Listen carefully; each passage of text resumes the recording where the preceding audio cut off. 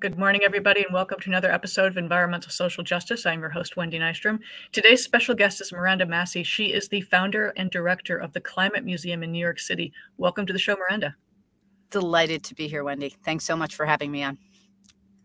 Anytime. You know, what I love is the fact that I got to visit the museum last week, so I had firsthand knowledge of actually going and seeing it, and it's pretty spectacular what you have created. But before I dive into that, could you please tell people about your background? Because you started as a civil rights attorney in Detroit and then moved into environmental justice. And it's just interesting that your progress. Love to share that story. I was a social and racial justice trial lawyer working mostly in Detroit with some cases in California for years, and gradually became aware that, to me, the largest terrain for the question of social inequality in the United States is that of the environment. So I was working largely on racial justice in education.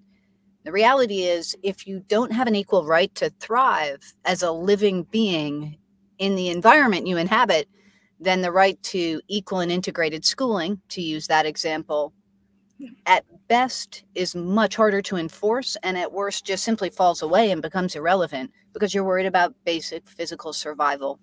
And once I realized that, I made a pivot to environmental justice work, which is work at the intersection of environmental law and policy on the one hand and social and racial justice on the other. And from there, it was a pretty short hop to the climate crisis, which had been increasingly trying to get my attention. And frankly, I kept trying to suppress it and push it aside. So if there are listeners out there who are anxious about climate and feel bad because you haven't started to do anything on it yet, know that you're not alone. It took me years between recognizing the climate crisis for what it was and starting to think about directing my energies toward it in a meaningful way. So I think it was two things at base, Wendy, and I'll leave it there. The first is that, in one sense, the climate crisis is the biggest justice crisis humanity has ever seen. It is a concatenation of major justice crises, in fact. And then at the same time, it's this overarching existential challenge for our species and our civilization. Those two things aren't in counterpoint. They're joined together at the hip. And that drew me unavoidably and irresistibly into working on climate.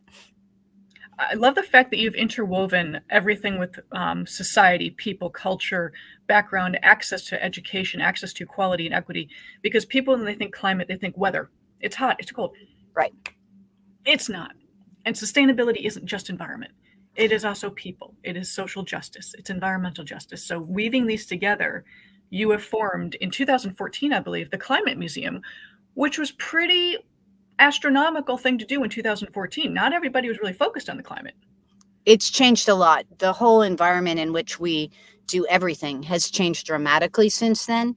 I think the project seemed a little bit insane to more than a few of my my committee members, my close friends and advisors and family members. But now it's self-evident, both the magnitude of the climate crisis and that all of us, in whatever way we can, you don't have to start an organization, obviously, but in whatever way we can, should be trying to do something helpful in relation to it first. But second, that the idea of a space for the general public, where, of course, experienced climate activists are most welcome, but our target audience is the general public. And we know, Wendy, that general public is freaked out about the climate crisis, but mostly shut down and silent because we all feel like we're in a minority in supporting aggressive climate policies. So we want to break that climate silence. A museum is a perfect space in which to do that through the arts, through culture. It gives people a soft entry point. It's amazing how much better it works even than I thought it would. And I've always been very bullish on the idea. So it has moved from being, as you say, a pretty exotic idea to one that makes a ton of sense to other people. And in fact, 2 other climate dedicated museums have since been founded in the US. And we've been in contact with those guys and had early conversations with one of them and served as an inspiration, we understand, for the other. So it's an idea that is no longer out there. And that's great to see. And in addition, to the final point, museums that are not climate dedicated have started to do much more climate focused programming. And that's critically important too. It's kind of like we need Women's History Month and Black History Month. And we also need Women's History and Black History, to name two examples, to be integrated throughout the curriculum. All of it is necessary for climate. Oh, absolutely. I mean, we are all a chain reaction of each other's activities. So let's just start with that. And I love the fact when you said reaching out to the general public, because that's exactly why I started this webcast.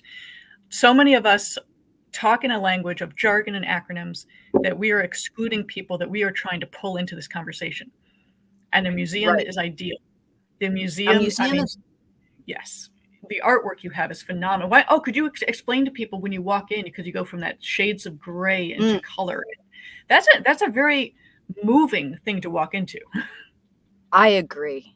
I just have to give all praise to our designer, Bonnie Siegler at 8½, New York, who had the idea of moving from grayscale to color around the perimeter of the show. And I'll describe that in just a little more detail in a sec. And she really pressed for it. There was a moment where having a fully monochrome wall that big, because it's not a tiny space, made me nervous. And I was like, Bonnie, do we really want to do this? And she was like, let me just show you the mock-up. And the minute I saw it, I knew we had to do it. So the space moves from grayscale, where you see the ways that climate and social inequality are deeply bound up together. It's not just a coincidental impact of the climate crisis that vulnerable communities and communities of color are hit first and hardest, both in the US and as a matter of geopolitics. It's actually built into the history of the exploitation of fossil fuels and of the industry. And we have a series of maps in grayscale that communicates that at the global level, the US level, and the New York City level.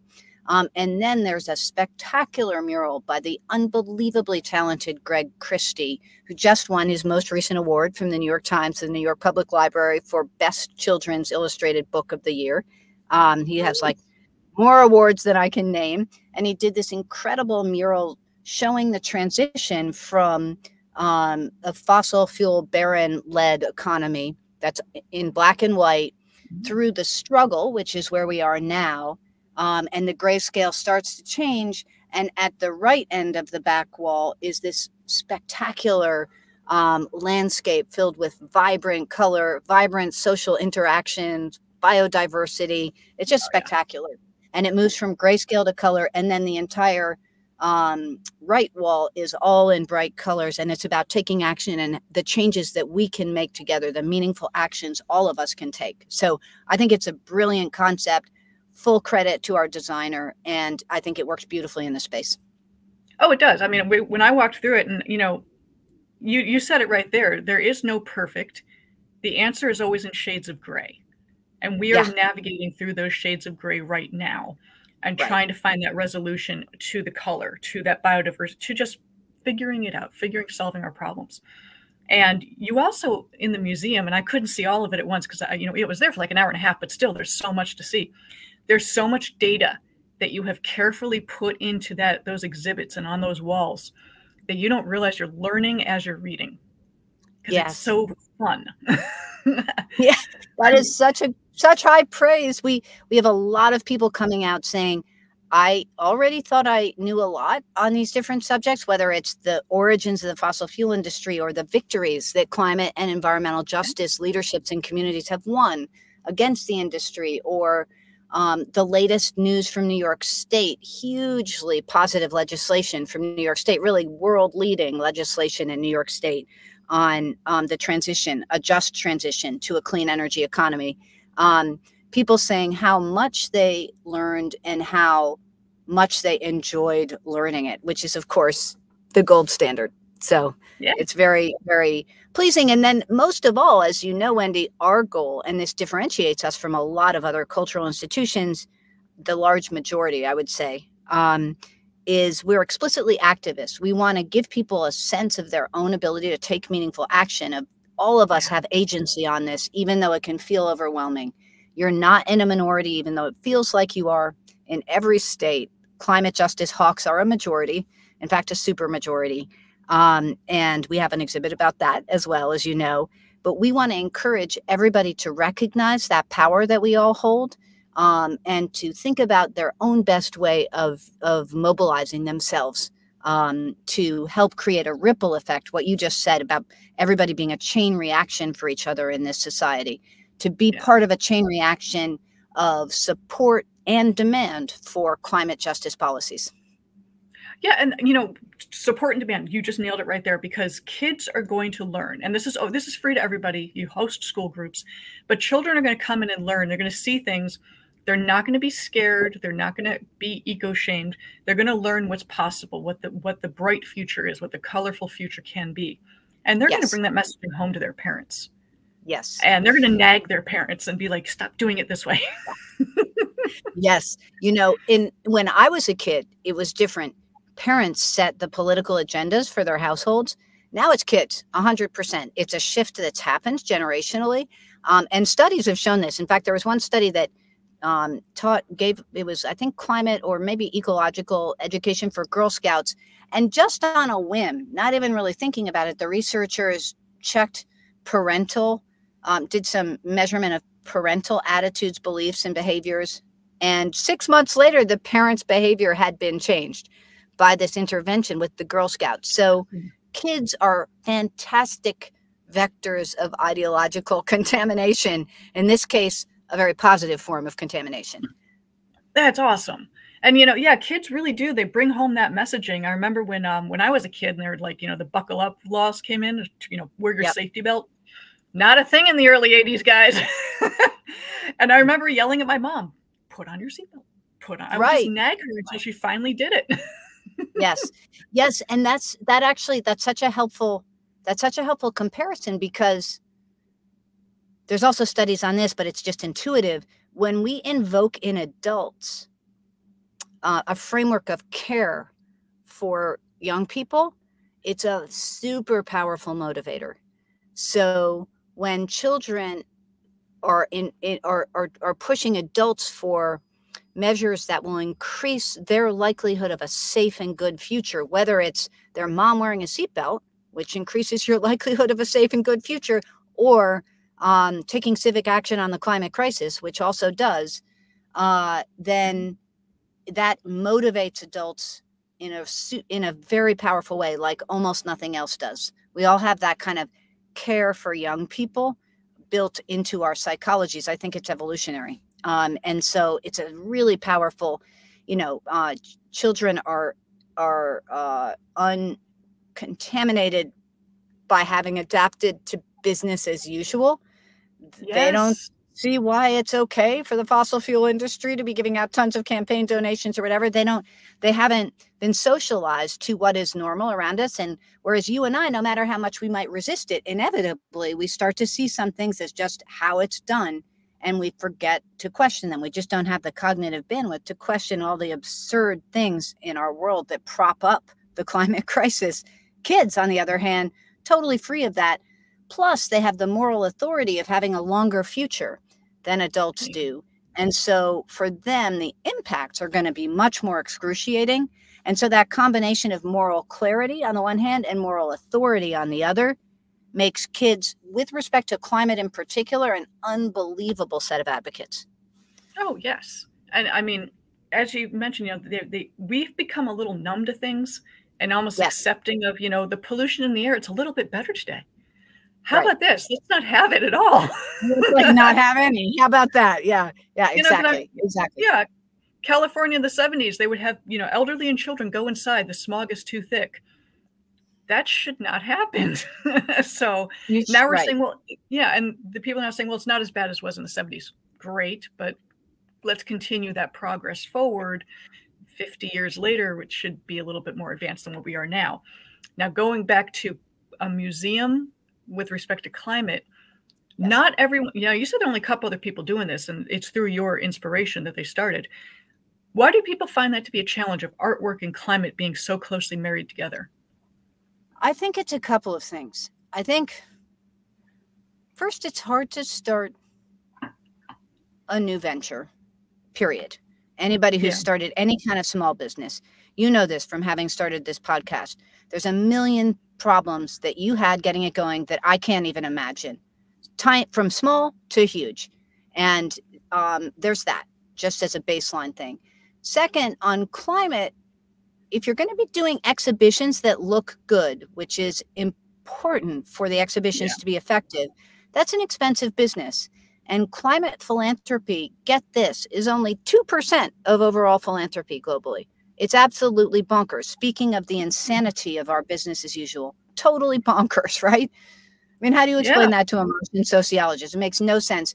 And then within that, there's a particular blind spot, and I'm coming to your question more closely now, on climate arts and climate cultural work. And I think that's because on the climate side, there's been just a massive bias toward funding climate policy analysis and advocacy. And that 100% should be fully funded, no doubt, much more robustly than it is. No argument, no quarrel with that. But that has taken up the massive lion's share of funding that's directed toward any kind of climate venture.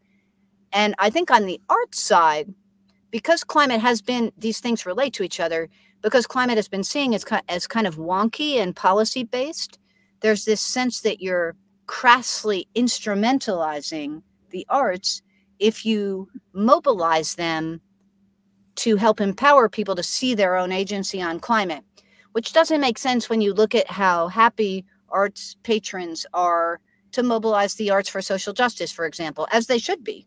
Totally support that. But climate has been perceived, and this goes back to a point you were making just a few minutes ago, as not about people, as not about justice. Once we recognize that the climate crisis is a justice crisis and that the arts are profoundly helpful in drawing people into a sense of connection with each other, into a sense of recognizing the amazing things our species can do, and when it's not framed as being about policy, and you don't have to understand the advanced physics of the climate crisis, it's about what you feel and what you know in your heart. Once you do that, and the arts do that, it's magical how people respond. I was just leading up to you did it for me.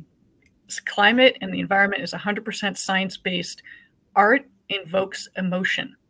And that is what people are going to use those two things to help them understand. Yes. And as you said, you think with your heart.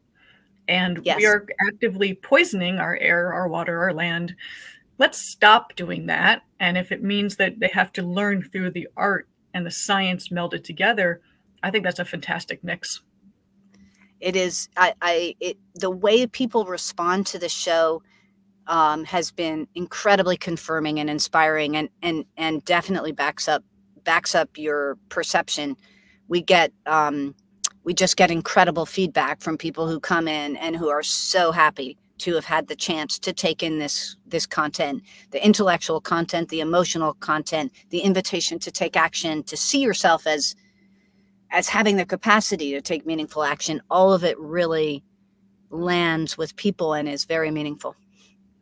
And that's the call to action that needs to happen. And I'm a little upset that it's only 2% of all philanthropy goes to climate. So you are a 501c3, you are a nonprofit, you need donations. How do people find you? Where can they give you money?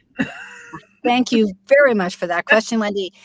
We are climatemuseum.org, and we have a donate page, and we are so grateful for anything that people can do to help us out, to help us continue to present this kind of work.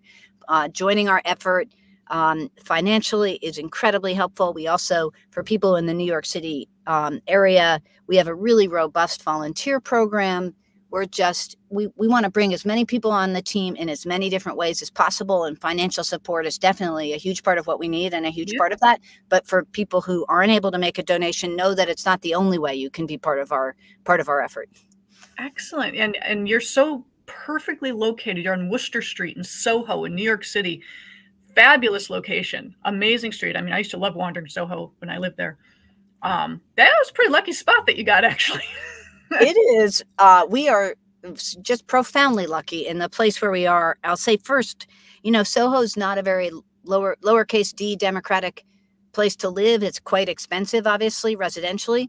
But in terms of access for all New Yorkers and for tourists, both domestic and international, there's almost no subway that doesn't have a stop that's convenient to our location. So that's the key for social accessibility. And there are so many stores now in Soho, including big box stores that are very popular and democratic, that it's a perfect location for us. It's also a beautiful space.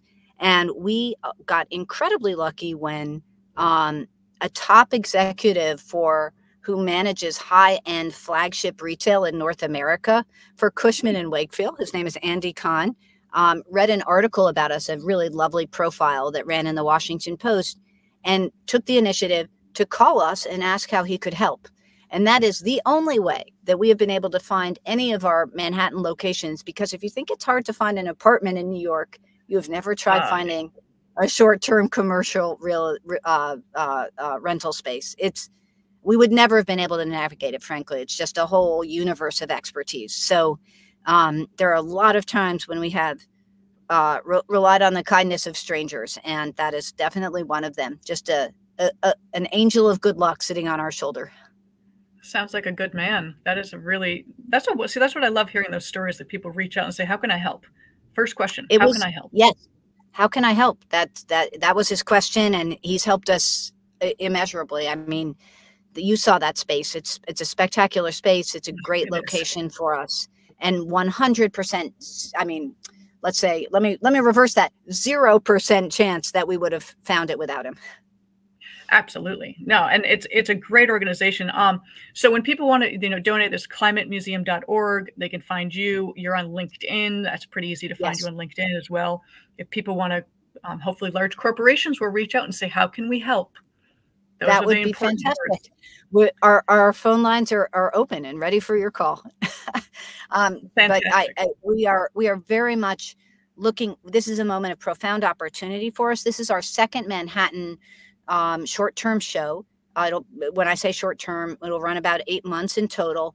And what we would like to do is have a lease of, let's say, 5 years plus, because for a lot of reasons. But the main thing is that allows us to provide a kind of hub and home for the climate interested public in a way that is just not as true when you're continually having to move. There are also astounding operational costs associated with having to move all the time. It's ridiculously inefficient and dumb. But we're very much at a moment of opportunity for that kind of growth. And so for a lead donor who wants to get on board with creating a new institution at a new level that has really transformative capacity, this is the moment. Absolutely is. And the timing is absolutely perfect, because people are now paying attention. It's everyone's forefront in their mind, which is, we're a little late to the game, but thank God it's happening now. So Miranda, you are leading that charge of getting people to understand. And that's the important part, is getting everyone involved, everyone to understand, simplifying it, keeping it simple, and letting them know, avoid the perfect, sit in the gray, figure out the answers. We're going to get there. And that's the hope that we need. We can get there together. We can only get there together, and we will get there if we come together and start working through it with, I'll steal from one of my favorite TV shows, with clear eyes and full hearts. We absolutely can do this. I love that. That is fantastic. So on that, Miranda, thank you so much for your time today. Please, guys, check out the Climate Museum. It is in Manhattan, in Soho, on Worcester Street. That's Wooster, for people who don't know. And thank you so much for your time. I know you're super busy, so I am grateful for your time today. Very grateful to have been here. And I know you said this at the top of the show, Wendy, but just to underscore, everything is free. Entry is free. Our events are free. Our youth workshops are free. We want everyone to be able to participate without cost being a barrier. So we hope to see you soon. Perfect form of equity right there.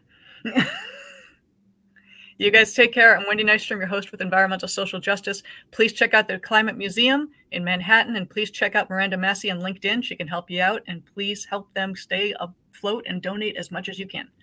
Talk to you later. Bye.